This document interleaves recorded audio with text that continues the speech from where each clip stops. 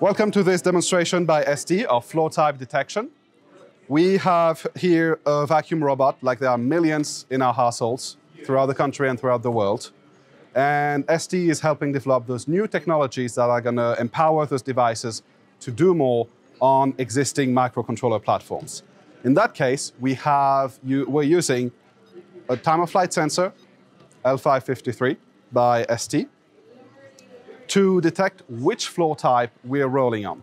We have about 50 different materials that have been recorded, and we've created a machine learning neural network very easily, fed it through Cube.AI to an F41 standard STM32 microcontroller, and thanks to Cube.AI, the total footprint of this solution is 68 kilobyte of flash, 1.6 kilobyte of RAM. This fits on any one of your solutions. You can implement and create your own machine learning algorithm, your own neural networks in your preferred framework, and implement them on your STM32 boards, be it on an existing board already implemented in a device if you have the overhead, or on a dedicated board to run full-time the analysis.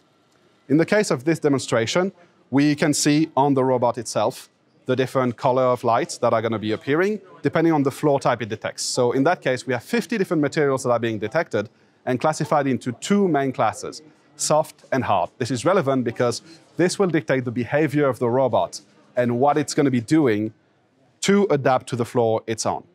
Inference time on F41RE is 7 milliseconds.